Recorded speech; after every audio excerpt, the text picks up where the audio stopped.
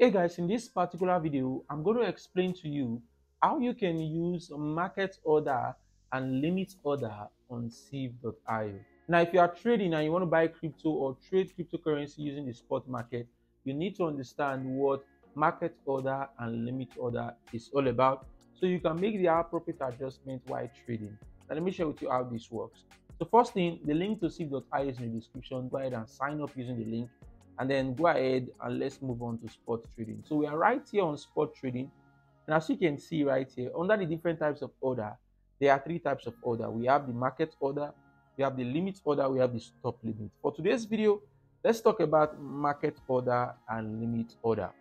Now firstly, for market order, it simply means you are buying a particular crypto coin on the current market price.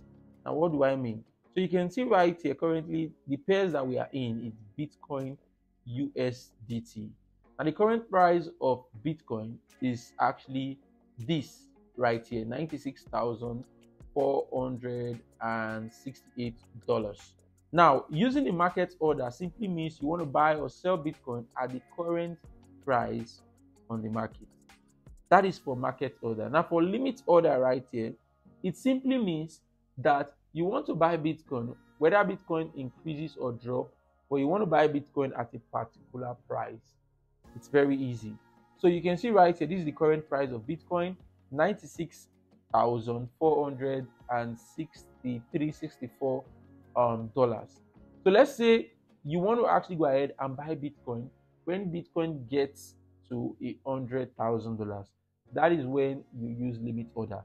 Or let's say you've analyzed your market and you've seen that Bitcoin is going to drop to $90,000. You can place a limit order that you want to buy Bitcoin when Bitcoin gets to a certain price.